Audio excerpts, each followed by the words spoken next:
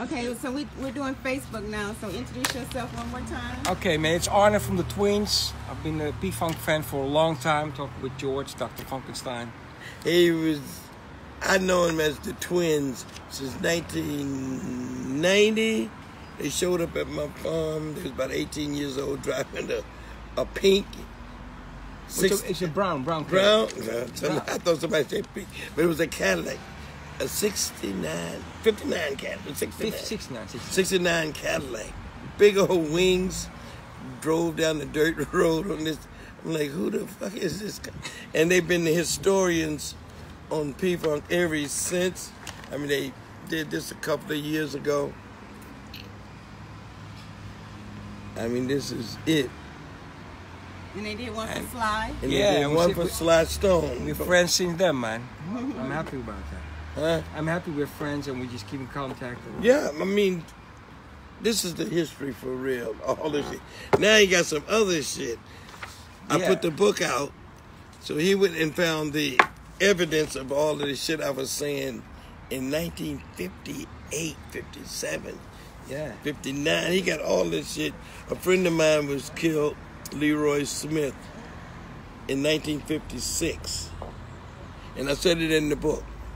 I didn't even know this article was in the paper. Read the article. Yeah. You read it. And the best one is this one. Eh? No, but read it for him. Well, it's about a gang law between the Outlaws and the Mohawks. And one of the members of the Outlaws got shot, and it was George's friend, Leroy Smith. He was 14 years old.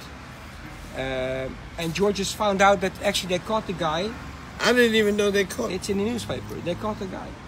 You know, we was 14 years old, and that went through the hood forever. A 14-year-old boy, Leroy Smith of Newark, was killed by a shotgun blast fired from a car as he ran from an alley at the Clinton Hill section of the city. That's where it was. Did you know that the Clinton Hill section was probably your family? No, I didn't.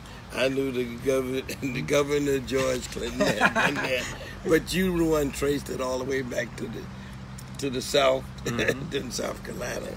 She did that old DNA thing. Now I have another thing I found was the first newspaper clipping of your first record label, Martin Records. Oh yeah. And you won't say yes. You won't say Accidental Love. Accidental Love, Roy Handy. And in February 23rd, 1965, you signed a contract with him together. Grady and Fuzzy were there as well. Now, where the fuck did you find this at? Roy Handy of Newark singer signs with the Parler Production record company. Yeah. At Plainfoot Avenue, Parler Productions.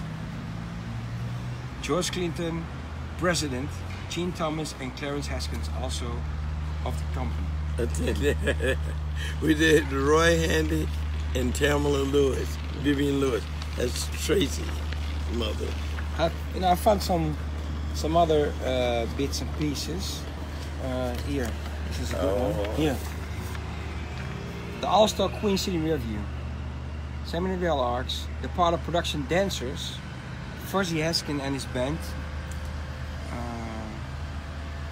It was a local record house, I think. Yeah. It was deep. We actually booked Little Anthony and the Imperials. That was when they was, had just started. No, they had died down. They had been famous and died down. Oh, okay. That was before his big comeback. We got him for like $400. In the meantime, he got a hit record. We had already signed him for the show. Going out of my head. And you signed him over? Okay, that's And good. we end up doing this show. Also, that was me, Sammy Campbell. Yeah. We did most of these shows. There's some That's more. what I was doing with the money. Who are the Parler Production dancers? Just a couple of dancers? Ron Ford's brother. Oh, wow.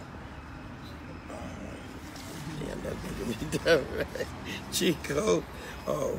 So they were Billy. Did I put it on the table or? Billy and Eddie's schoolmates. All right. They were the other ones that, wasn't playing music, but around their age. In Plainfield, Billy Nelson, so Chico. Wow. They went to Detroit with me first. All right. Before we ever signed the deal, they went out there and we went to Golden World Mr. Wingate in a audition. There's dancers. Cool. Ron Ford was with me that time. He ended up staying. All right. He ended up staying in Detroit till a couple of years later, we got a hit record. You testify, yeah. What's this? Well, you can have all these, it's a bunch of papers and going back to memory lane. And tea? Yes. Okay. I hope George gonna like it. Thank you. This is your memory lane. This is yours. God damn. And tell a story when you went to Motown and you found all the papers and you gave him some of his first contracts. Yeah, I didn't print them out. It was actually, You gave me a couple of copies. Yes, of the yeah. song, And right? you talk about it in the book as well. Yeah. Thanks for you mentioned the twins in the book. I like that. I like it. You mentioned Yeah, play right. the twins in Holland, and I said, Yeah, yeah, so- man, that's cool. A friend of mine who was living in Detroit, he called me, said that they're gonna tear down The building, yeah. and he went in there and it was all dark. The building was totally empty. There was only about 7 or 8 pages in one room. And he picked it up, and it was original letters from George to Joe Better. To Joe Better and back. So to Lucy Wakefield and Janie Finney, Yeah. who I gave the letters to. yeah. I was begging for a job then. You know what I'm saying? They sent me $25, and I ended up writing at Joe Bet, but that was when I was trying to get in touch with Smokey. Talk about Joe Better while we talk on the phone. Here I have. This is your first ever track you recorded for Joe Better. I've got the original acetate. That's the one in the book. That's the one. Yeah. We play that. This is the one in the book. That's the only copy. And that's we tracked down. It's the, Sidney Barnes and George Kerr. That's whoever. Stanley Osman, George Kerr, and George Clinton. That was the first track. Oh, never. Stanley Osmond. That's wow. And I gotta get Stanley Osmond. Whose name that was? That was somebody. I played the track. You're not hurting him. You're hurting me. It's the first track you recorded for Joe Better. I know, right. Sidney Barnes and George Kerr was our boss at that time. No, there's nothing. This is at A1 Studios, right? Yeah. Oh my God. That's where I met the Beatles drummer. What's his name? Pete Best.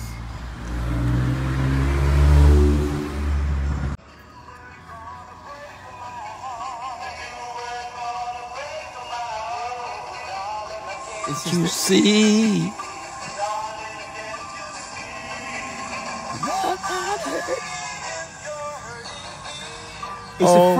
It's the first track of the Parliaments on Joe Better. It's the one of a kind acetate I have I know. in the collection. Man, you got to think. It's a holy grail.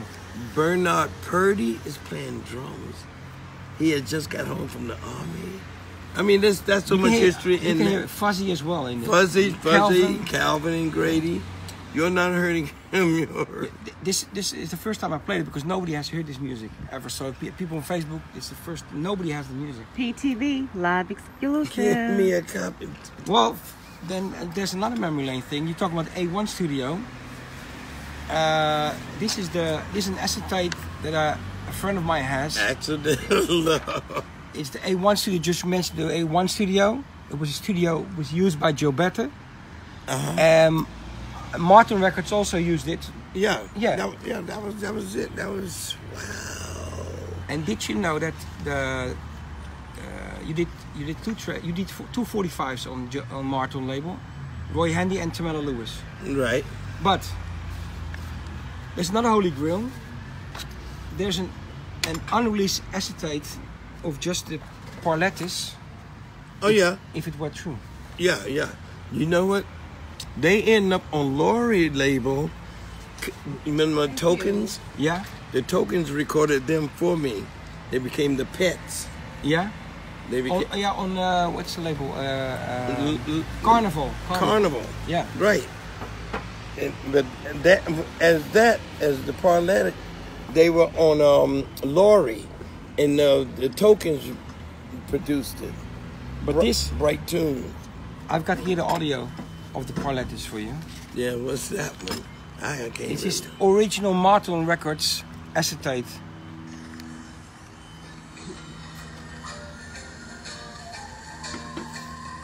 Okay, yeah.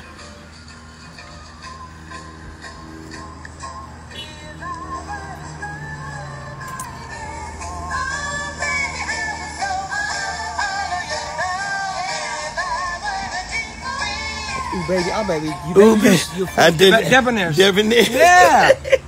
Boy, you good. You are historian. You good because I used that lick later on the Debonair. Yes. I went and heard the tracks Ooh, again. baby. And I was just getting ready to do it again. So yeah. Oh man, fuck you. You made my husband's day. Yeah, man. Thanks for let's show you your memory. Yeah. And, Where do you get this shit? this is That's spooky, you know that, don't you? I've been wondering where the hell was the stuff that I did at Martin Records. I only printed like 200 copies. And that's like one of the biggest records in the Northern Soul. the Tamala Lewis. Yeah. 45 goes now for £2,000 if you find an original one. Yeah, at first it's the Beatles, and then it's Tamalia Lewis. Yeah? Tracy's Yeah. mom. Yeah. I know that. £2,000. That's I about know. $2,500 dollars for an original copy. Mm-hmm. We have a copy at home too. But I want you to send me. I gave you a You copy, gave me a copy. when we came to your Yeah. house in Florida. the 90s. Oh, okay. No, it's a farm. Yeah. That's how we got in. That was our present to get in. Damn. That's deep. How does it make you feel? And that's funny because I knew I said all that book. I said all that stuff in the book. I don't know how much of this shit is colored by, intake of drugs, or how much my memory was. I knew it was in the vicinity. Yeah, well, But proof. to look at that, and I never knew that made, that. Wow. I never knew it was in the paper. Because Well, everybody got. And that was like. You make P-Funk music, we are P-Funk historians, and we just did it with the book. And now we try to catch up with some other stuff. And then Martin record, I have another, just Accidental Love. Kim, you don't want to come on? I'm gonna PTV? re-release that. well, that's what I want to talk to you about. What's Accidental up, Tim? What's up, Amuka? What's up, Jeffrey? I saw you last night. It's the two things we did with Sly. And the whole set wasn't track songs. You see the copy of the book. Mm-hmm. So you have that's all Sly stuff, and we made sure that Sly got a deal with the record company and re-released the stuff. The same with. What's up, Bernard Stewart? Obviously, you can have those. Oh, these some of his early. This is the early stuff from the 70s. This is the live show at the Oh, the great. film one. We can look at it on the bus. And we did the liner now. We worked on those, and we got Sly a deal. So yeah. Oh yeah. Yeah. What's up, Eric? Enjoyed you last night. You was jamming. Cool. Yeah, he's getting ready to do a book now. Yeah. Yeah, I spoke to him last week. Yeah, Oh, Sly's yeah. doing really good. Yeah. Mm-hmm. Yeah. He's not doing the book with y'all, is he? No. Oh. I've I didn't. so not for filming, but I've Right. You ready for the business? yes, please. Okay. Yeah. Bye. Okay, say goodbye. Thank you very much, George, for your time, and I'm glad to see your happy smile. With your memory. Go. And say hi to his brother. Rube, what up, dude? Twin. You guys need to get to know the twins. They're worthy. All right, bye, PTV. Thank you.